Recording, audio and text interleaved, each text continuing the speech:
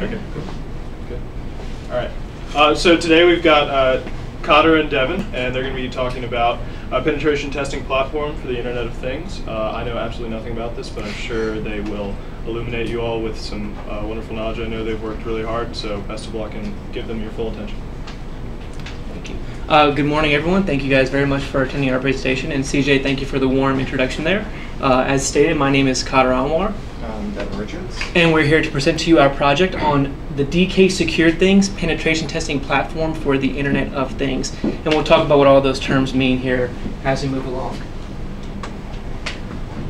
So we're going to begin with a quick outline of our project and kind of give you a ground for what we're going to talk about. We're going to begin with an introduction, talk about what IoT is, which is an acronym for Internet of Things. We're going to discuss how penetration testing relates to IoT. We're going to define the problem, the security ramifications, and the impact of our platform and of investigating security in the Internet of Things. We're going to provide some background information and our proposed solution for the investigation of security in IoT. We're going to briefly explain our 3 test cases and provide demos of each, along with explanations as we go. We're going to go over our results as a result of actually applying the penetration testing to our own platform. We're going to deliver our final thoughts and some of the things we thought of as we came up with this project, and talk a little bit about the future work of what a Capstone team in the future might want to do if they were to pick up this project and run with it. So what is IoT? IoT stands for the Internet of Things, and the things in this instance are smart devices that are interconnected with the Internet that sometimes may otherwise not be. A couple examples of this would be smart thermostat, smart coffee maker, Wi-Fi baby cam, devices such as that. These are usually supported by software where all of that data is sent to a user in a readable format. And then, as we said earlier, penetration testing is also part of our project. This is the authorized use of hacking or testing a software or computer platform for weaknesses and vulnerabilities with the intent of learning how to mitigate these vulnerabilities and weaknesses.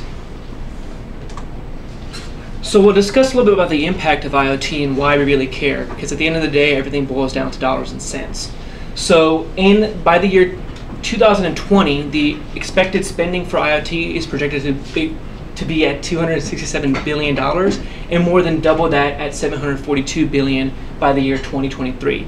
The majority of the spending will be in the sectors of healthcare, manufacturing, transportation, and utilities. And some examples of these use cases could be manufacturing robots, smart cars or connected cars that we already have on the roads, as well as autonomous vehicles. Utilities could involve smart cities or connected grids.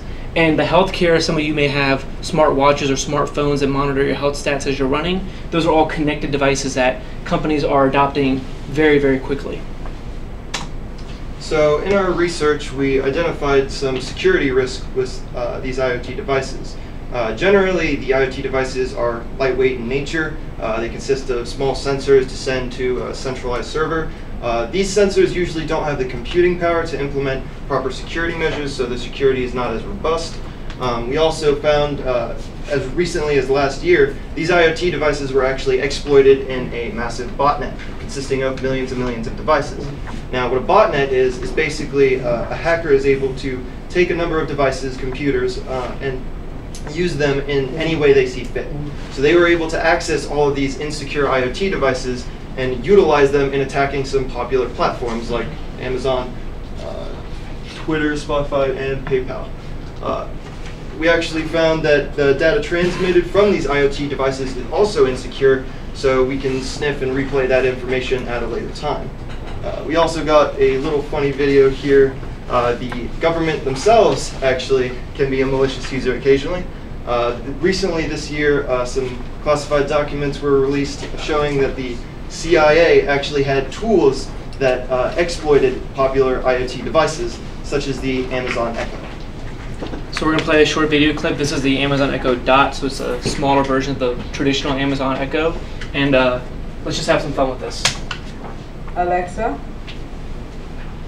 would you lie to me? I always try to tell the truth. I'm not always right, but I would never intentionally lie to you or anyone else. Alexa, what is the CIA? The United States Central Intelligence Agency, CIA. Alexa, are you connected to the CIA? It shuts off. I Alexa, cannot lie to you. are you connected to the CIA? So while not technically explicitly saying it's connected to the CIA, the documents released earlier this year are proof that the CIA actually does have the capabilities to utilize these devices and listen to all your conversations. And just like our founding fathers, it cannot tell a lie. So it can't tell us that it is or is not connected to the CIA, but we just thought that was an interesting little quip there. I'd like to briefly discuss some of the issues facing IoT and as they relate to the bigger picture of security. So security is not the only thing. The lack of security is that device manufacturers are not implementing basic security protocols on these devices. They are lightweight devices. They don't have the same processing and storage capacity as your computer, your laptop, or your smartphone. So they can't really secure them as well, but they're also going out of their way to make the devices have weak passwords, which are very easy to crack, as we'll demonstrate at a later time. The data between these devices is also unencrypted, which means that anyone with moderate set of skills that Dr. Salib is so gracious to teach us can view the data being sent even in this room wirelessly and replay that data and gather information from that data. In addition, there are so many companies out there with IoT devices. At any given time, you have between 2 and 3 dozen companies, the most popular ones being Facebook, Amazon, Google, and Apple, creating IoT devices for any number of purposes. Every company comes up with their own standards, and there's no agreed upon way of going about things. In addition, since there's so much fragmentation, there's no oversight over this. With your smartphones and with your Wi-Fi, you have the FCC that regulates how much power you can use, and you have other organizations that make your computers work in a very organized fashion. Because IoT is so new and so wild, there's no government organization saying, let's create standards, let's create protocols, and make sure everyone agrees on these. Last and not least, just like the CIA that we joked about earlier, the three principles of security when we talk about security are confidentiality, integrity, and availability. The confidentiality aspect is that someone can't view your data as it's being sent.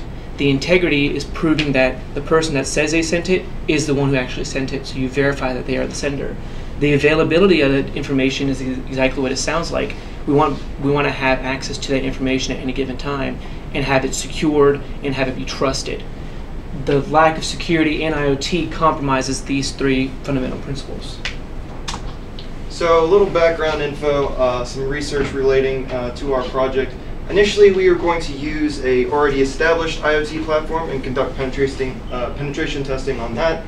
However, we ruled out that that couldn't really happen, seeing as we didn't have full control over the system we'd be working with, so we wouldn't be able to monitor all the different aspects of it. So this led us to create our own IoT platform, which students and users could use to conduct IoT penetration testing in their own localized environment, free of any ethical or legal risks.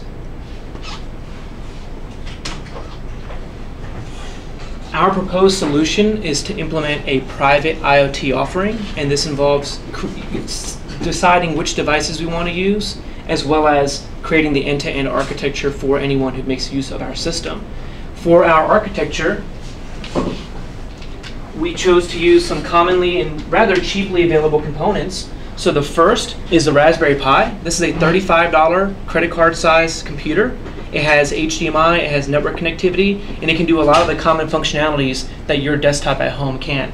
Attached to it is a device called a SenseHat. This is a $20 sensor board. It attaches in on some pins, which you can see here, and it provides information such as temperature, pressure, humidity. There's an LED grid here you can light up with fancy colors. So it's a very cheap way of taking a board, adding some additional functionality to it, and making it a sensor device. In addition to that, we have just an off-the-shelf Wi-Fi camera. This is marketed as a baby monitor, but it can be used for home surveillance and security as well. This is made by TrendNet. It costs about 25 bucks on Amazon. So this is cheaply and easily available. And these are mass manufactured devices that anyone can purchase, whether they're IoT or not. Tying all of these devices together is a protocol called MQTT. What MQTT is, it's the MQ Telemetry Transport Protocol. That's a bunch of fancy words. All that means is it's a great protocol suited for IoT, and it's good at sending very short messages, which is what IoT devices are going to do. You're going to send the temperature or the pressure or the humidity. You're not going to send a picture or a YouTube video. These are small messages. Finally, we have a website for the users of the platform as well as the developers of the platform to make use of to integrate our architecture into any solution they might use. By implementing this solution in a custom fashion, we have complete control over the system. We can tweak it to our needs. We can make it more or less secure, and we can investigate and highlight the security vulnerabilities that IoT has. So a quick visualization of our end-to-end architecture here. We have our SenseSat directly on top of our Raspberry Pi, taking in climate data. Then we have our Wi-Fi monitor over here, sending pictures and data to the Raspberry Pi as well. And once the SenseSat has actually gathered that climate data, it is sent from the Raspberry Pi through whatever access point or home network it's on to a centralized MQTT broker. Now what this broker does is it pushes all the messages toward that it receives from that Raspberry Pi to a subscriber of that topic. So the subscriber of the topic, my home for instance, would be getting all of the messages published from the Raspberry Pi if it's publishing to my home. So here we have our client who visits the web page. As soon as they visit the web page, they open a WebSocket connection, which is a connection utilized in IoT to perform real transfer of data. So that connection stays open, and we see a real-time update of all of the climate data that the Raspberry Pi generates. Going off what Devon said, the WebSocket's different than the traditional model in that when you open a website, your computer goes to Facebook and says, show me the page. Facebook says, okay, here's the page. And there's this constant back and forth and a lot of traffic. With the WebSocket, as Devon stated, it's an open connection, and you don't have to keep asking for information. It'll keep sending it. Something to think about when you talk about MQTT, as you'll hear us talk about in the rest of the presentation, is that we're going to say pub, sub, and topic. Think of it as getting a magazine subscription. You subscribe to the magazine, they send you one every month as long as you're paying. The topic could be the magazine of your choice, Sports Illustrated, GQ, whatever you might like. So that's kind of a real-world example of what all these terms tie into our architecture. Before we begin our demos, we want to set a quick scenario overview and some of the expectations so you guys know how we're approaching this entire problem. In our scenario, we're assuming that a malicious user has used penetration testing techniques to crack the Wi-Fi password and gain access to your home network. Once they're inside your network, they can potentially have access to the information sent on your network, as well as the information sent between the IoT devices, which is the focus of our investigation. So a quick overview of our scenarios. For our first test case, we will be intercepting connection information that the Raspberry Pi is going to be taking and sending to our IoT, our MQTT broker. So we'll be intercepting that connection information, and now that we have that, an attacker would be able to spoof and send a message to the user that they would see that wouldn't actually be true. In our second test case, we'll have a denial of service attack. Basically what that would be doing is we'd be overloading the MQTT broker with illegitimate messages to try and take it down or slow it. In this instance, as we will show, this will show legitimate and illegitimate traffic both cannot actually be processed by the broker because it's having a denial of service attack.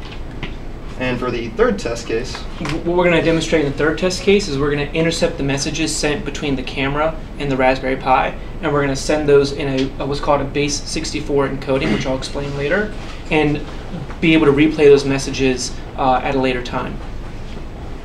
And that's just demonstrating the fact that this information is wide open. So again, for the visual representation of our first test case, what we're going to be focusing on here is the connection between the Raspberry Pi wirelessly sending to, in this instance, the home network. We're going to be looking at that data stream right there, seeing the connection information we can pick up and possibly use to spoof the user. So we're going to quickly demonstrate that over here. So what I'm going to do is I'm going to run a small script on my laptop here, and this is connecting to the Raspberry Pi, and what this is it just tells it to grab temperature, pressure, and humidity data, humidity data and send it to the user view, which we also have to pull up here. Devon? VMware. I see. So we're going to want to show how the messages are coming from the Pi. They're going to the MQTT broker, which is kind of that middleman, and they're being shown in real time to the user view. I don't know why it yelled at me for some reason. So what we have here is just a small landing page. You can choose between the developer view and the user view. In our case, we're going to show what the end user would see. So we're going to click on user view. And here we have the topic that they're currently subscribed to in our analogy magazine subscription. So my home in this instance, they will be receiving all the messages that the Raspberry Pi publishes to that topic. So all we have to do is run this script here, and it will demonstrate the real-time data gathering of the Raspberry Pi. As you can see over here, we just got a temperature, pressure, and humidity values. And as you can again see here, they're updating every 5-10 seconds and constantly taking in whatever input they're given. Yep. So this is how our architecture works in a normal scenario.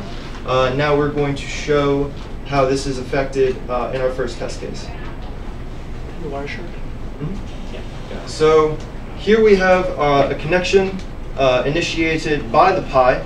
As you can see here, the authentication MQTT uses is very weak. It's base authentication, username, password sent in clear text.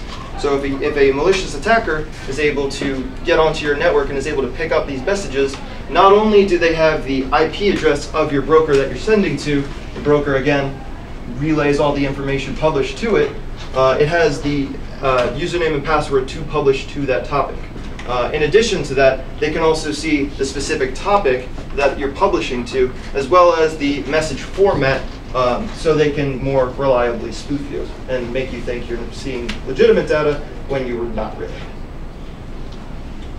So what we're going to do now is we're going to stop that script, which is gathering 3 environment variables, and we're going to just gather temperature data for our instance, just to keep things a little bit simpler. So again, here's the Pi, and it's sending just temperature data.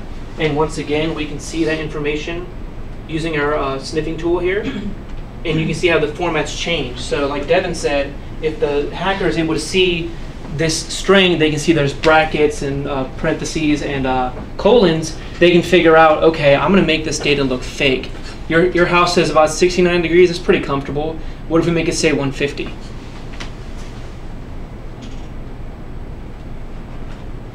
And with a normal sensor device, this may make the user inclined to think, oh, my house is on fire, because what I'm seeing, I believe, is legitimate, because we don't have any type of integrity check to say otherwise. And again, we can show that. Again, running just so I'm the hacker. I figured out the IP address of the broker. I figured out the topic, the username and password, and with that information, I can spoof this data and say, hey, your house is on fire, and you're freaking out. You're at home. You're at work. You're looking at this data and thinking, oh my goodness, either my sensor's gone bad, I'm being hacked, or my house is on fire. And who knows if you gotta call 911 after that. So then go back to the. So then we'll move on to our second test case, which will be the denial of service. Now what we're going to focus on here is the disruption of the client's view of data from the broker. So basically what we're going to be doing here is we're going to be overloading the broker with MQTT messages, so it would not show up for the client who's trying to find legitimate data. In addition, we'll also be slowing down the broker and in some instances, as we'll show, come to a complete halt. So again, I'm going to go back to the reliable laptop, and I'm going to run 4 scripts. And what each of these scripts are doing, each of these, let me make that a little bit bigger for you guys. You see 2, 3, 4, and 5.py. Those are Python files. And what each script is doing is it is sending 1 million messages to our broker here. So we're basically on this side of the network diagram. We're going to attack this guy and flood him with messages to the point that the messages that the client would see are no longer visible. So I'm going to do that now. The hacker, again, is able to do this, by the way, utilizing those same techniques we showed in the first demonstration. So they have that username and password, they have that topic, they know exactly what they're attacking. So we're going to flood the broker with messages, and we're going to go back to the user view. So and as you can see, it shows you've been hacked, and it's cycling between 2, 3, 4, and 5, which correlates to the files that we have. And it's going to keep flooding it with messages until, in right about 15 seconds or so, you're going to see it go down. So we'll just wait for that to happen. So in a little bit here, you're going to see a bunch of error messages basically saying, hey, we are no longer able to publish to this broker. And you also see that that little number that keeps cycling through there is also going to freeze. So I'm just going to see here. It takes about 15 or 20, 30 seconds. Yeah. Fantastic. So as you can see, it cannot find the assigned requested IP address, which in our instance is the broker from QTT. And the last message it was able to receive was this. Now this is, again, to remind you, is also in real time. So we should be seeing it gradually updating. We don't, because the broker is being denied service. You will see, however, that it was able to recover. The Mosquito broker in this instance is robust enough to recover from these instances. However, we're only using one machine to try and deny this broker service. If we used a botnet, for instance, the Mariah botnet, we would have millions and millions of devices whose computing power we could utilize to try and take this out. Excellent. So with that concluded, we'd like to move on to our third and final test case, which in this case is a man-in-the-middle attack. And what a man-in-the-middle attack is it kind of what it sounds like, how you play monkey in the middle. It's kind of the same way.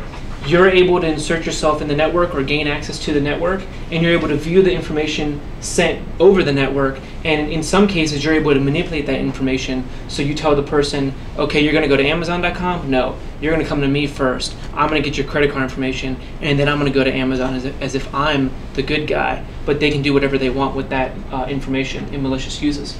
In our case, we're going to intercept the information sent between the Wi-Fi camera and the Raspberry Pi.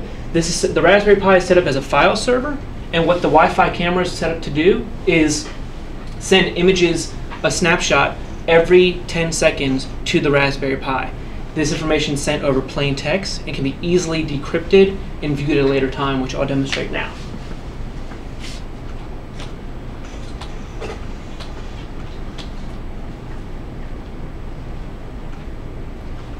So rather than set up the camera and deal with some of the issues that go along with that, I have a, again, Wireshark file here that we previously saved.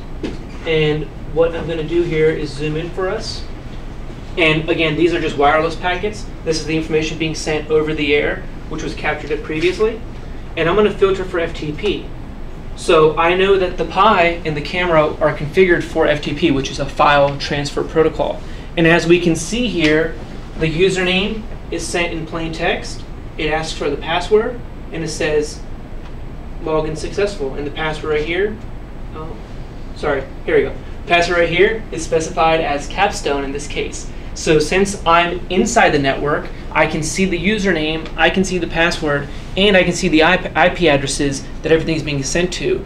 So not only can I intercept the information over the air, I can potentially take advantage of vulnerabilities in the FTP software and attack the Pi itself.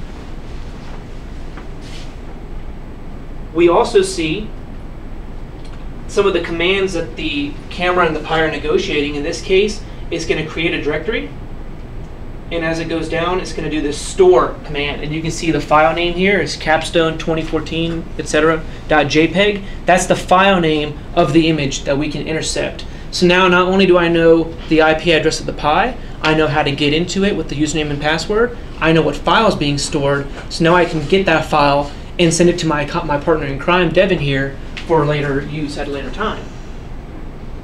In order to do that, we have yet another Python script. In this case, it's called encode.py. And what this does is it takes the JPEG image and it encodes it in base 64. What base 64 is, it is an encoding scheme used to transmit images over the internet. It is used for all kinds of multimedia. It's very popular.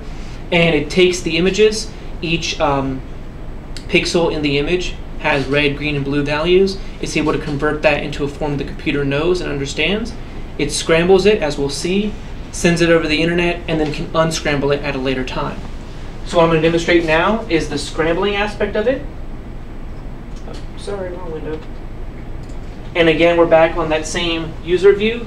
So since the malicious user knows the topic and the IP and the username and password of our broker, they're able to view the same page too. So you're seeing your home's climate data, but they're seeing it too. In this case, they'll see the image in its scrambled form. It's going to ask me for the file name, and I'll just type in the file name. It's going to encode it as base 64. The topic, again, we know from our previous test cases, is called My Home, so we'll enter that now. And we know the IP address, again, from our previous test cases, and we'll enter that now. And the image is scrambled and sent to the broker. Again, this is in base 64 encoding. We can't make sense of it, but what a computer can do is they can take this information, they can recompile it, and they can regenerate the image, which in this case should show that guy. So that's the conclusion of our third test case. So moving on to the results of all of this, in our scenarios and in our research, we found that IoT, at least MQTT, the mosquito broker implementation specifically, is very insecure, using only a username and password authentication that, if not encrypted, is sent in clear text. So if a hacker is able to get in on a network using this protocol, they could potentially find the information needed to cause all kinds of havoc. Additionally, again, the MQTT broker mosquito is susceptible to denial of service attack, in which not only is service slowed down, but it at times may stop completely. As for our test case 3, the results of that were that we can intercept the information, we can encode it and send it off, and the person on the other end can run another script to decode it and recreate the image that you see on the right screen there. We'd like to talk a moment about our future work. In this case, we won't go through all these bullet points. We'll just hit on some of the ones we felt were the most important. The one suggestion we'd like to offer is to increase the number of penetration testing use cases that our platform implements. In our case, we only had 3 test cases. This could easily be expanded. We found one with MQTT and Lua that we thought was interesting, so that might be a good starting place for another group to start with. In addition, we'd like to see a system developed that can allow people to add devices to the architecture without having to run all those windows that you guys saw me run, as well as use other programming languages.